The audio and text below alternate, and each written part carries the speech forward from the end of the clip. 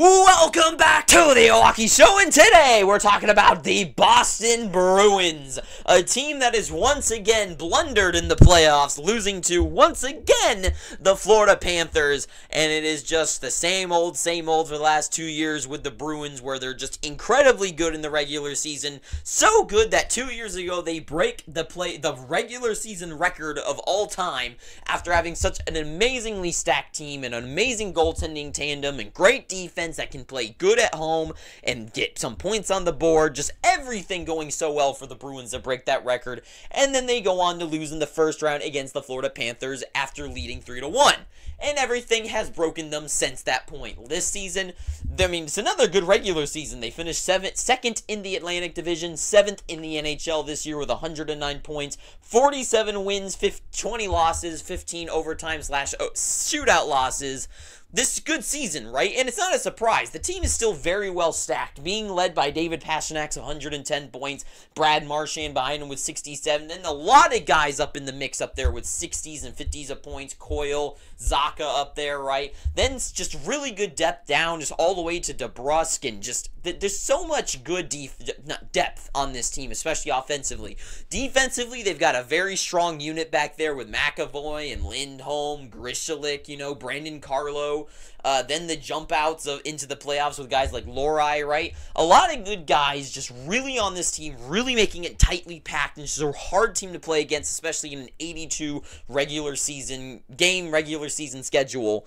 And they're just very well deep. A lot of guys that can jump up and get some good plays, and it's not a surprise that they finish up here in the standings, right? The big question marks going into this year were if Pavel Zacha and Coyle can cover the spots of Patrice Bergeron and Krejci. And surprisingly this year, they did a fine enough job, right? Coyle and Zacha, Bergeron and Krejci never were those huge, big numbers guys, right? They didn't put up 100 points each season, but all they need to do is have a good two-way game, play a good center role, and help the wingers around them, right? And they did a good job of that, and I think they did earn their role, and they helped them get so far in the regular season. They were up in contention all year for the President's Trophy once again. So, surprisingly, an amazing year, but once again, fail to win against the Florida Panthers in the playoffs after barely beating the Toronto Maple Leafs in the first round. So, going into this offseason, the question is, now what, right?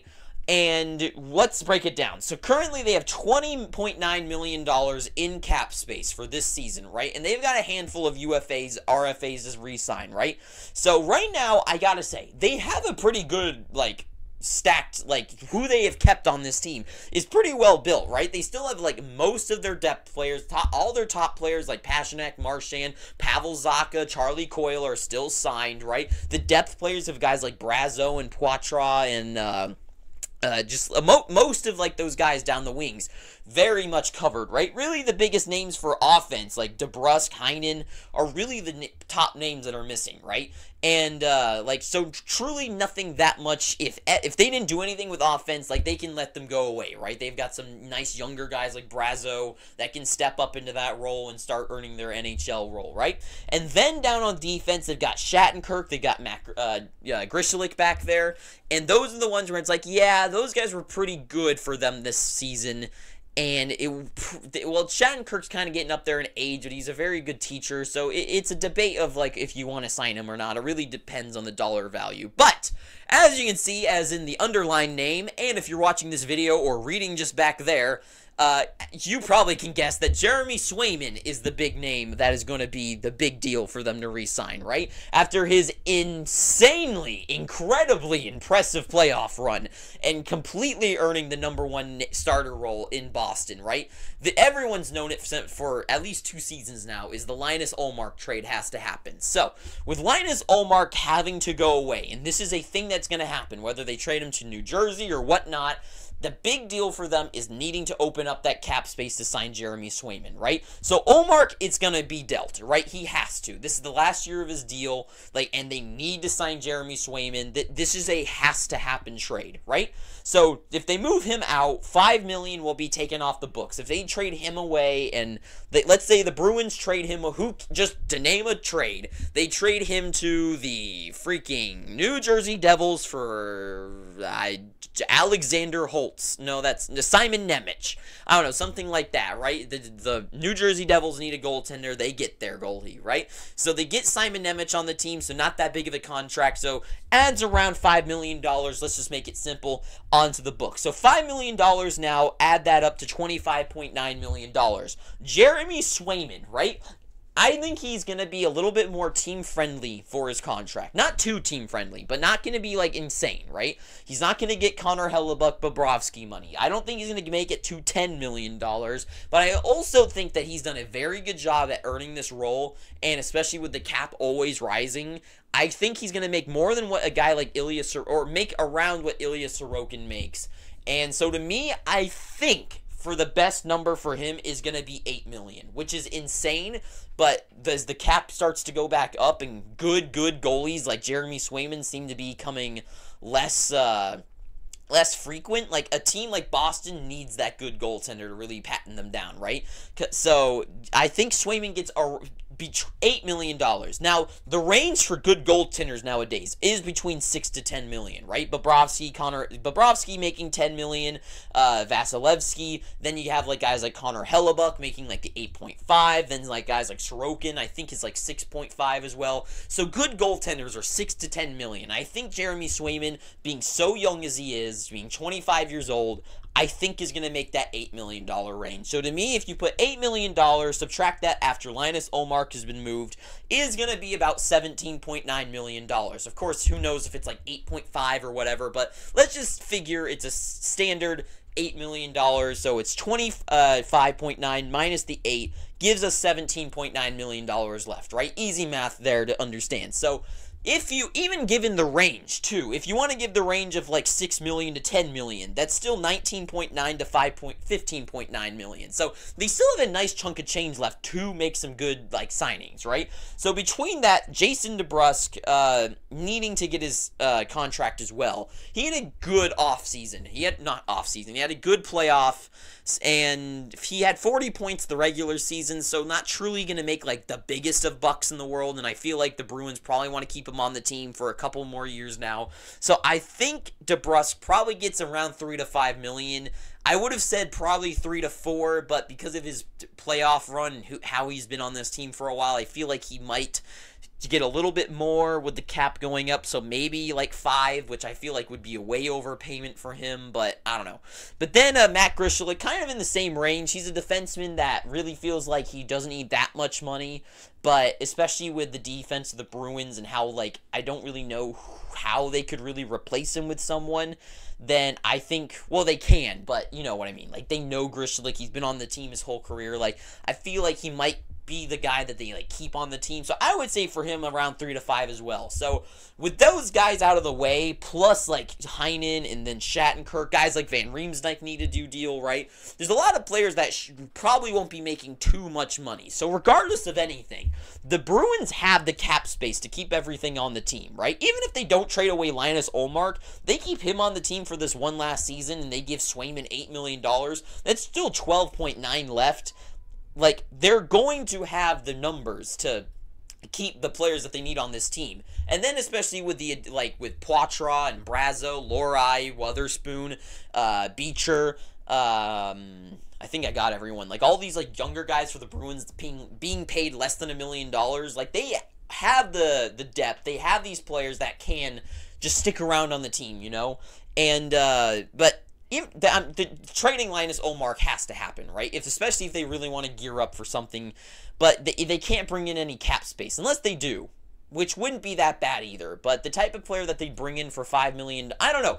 Regardless of anything, what I'm saying is they have the cap space to keep these players signed. They have the cap space to make everything work. But here's the big issue at the end of the day, is that they can keep everything on the team, really. I think they have a fine enough amount of money that they can keep the team intact and really not lose anybody that interesting. They can decide to let guys go. It won't be dependent on if they have the money or not. But the big question mark for me is that what happens when all is said and done and they just kind of keep the team intact is that it's the same team that has failed them to win again. You know, it's the same thing with the Carolina Hurricanes, except the Hurricanes actually finally did something this year. But it's the same squad that has lost them the playoffs 2 years in a row. I mean, last year they had Patrice Bergeron and David Krejci. This year they failed to get out of the second round. It's the same team. And with guys like Marchand getting older, you know, like those truly clutch players like that, like Marchand getting 10 points in the playoff and more for so many seasons in a row now, like there's only so many years left for guys like him, you know. And with guys like Coyle and Zacha, like, do you really think they continue to be like that, those true like number 1 and 2 centers, especially with their playoff performance? I don't.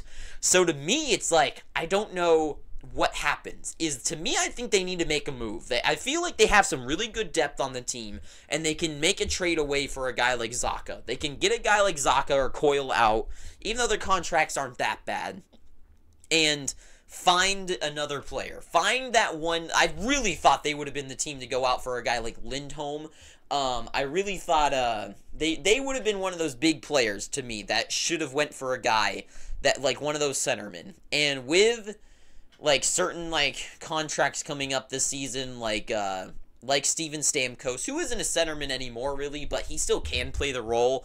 Like, if he can step in and they can somehow like make that move where they can get Stamkos on this team and have another good goal scorer, that is something that would make a difference, especially with how electric Steven Stamkos was in the playoffs. That's what they're missing, is a guy like that, because the Coyles and Zachas on this team that are playing lots of minutes are not getting the job done. And sure, with Brazeau and Poitras, Lorai, Geeky even, like some of these younger guys, like they did have some good playoff runs. They do look really legitimate, and they can make a difference on this team. But this is this is the ending of this current era of the Bruins, right? And to me, it's like, do you just run it back again with the same guys and hope that some guys stick out this time? Maybe. Is that the more conservative and smart thing to do than go out on a limb and trade away a bunch of things that you don't have? Because they don't have a first-round pick this year, or I think even next year. They're missing their second also this year, so they don't have a draft pick in the first 2 rounds. So they're not bringing any good prospects in from the top pool. So, or those draft picks to trade away. They already did. So to me, I just don't know what they do. I don't know what they do except sit on their hands and just kind of just run it back, and minus Ullmark.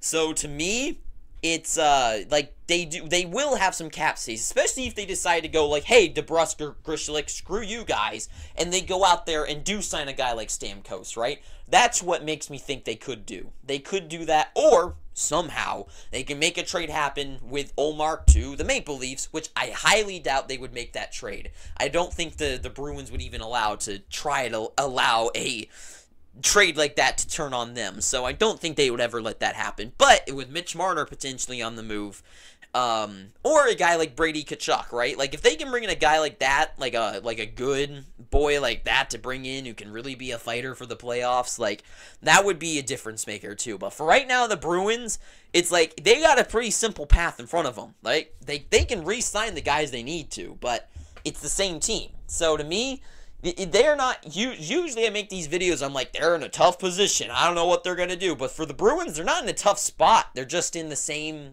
lane. And I just don't see it. It's not going to change anything. I think this is going to be still a team that can contend for a playoff spot easily. And, but with other teams like the Maple Leafs seemingly to make moves, and a team like the Red Wings and a team like the Senators feeling like they finally might wake up, and the Sabres too, like that feel like they can finally wake up and take a spot in the playoffs. Like, the Bruins feel like time is running out where they can't just keep sitting here like this. But I guess at the end of the day, what the hell do I know? So that is all I gotta say. So thank you for watching this. If you made it this far, please, I'm begging you, please subscribe. And make sure you go down below in the description and follow the Instagram page, which will be more active upcoming soon. Thank you for watching this. Too sweet. Have an amazing day, and ta-ta for now.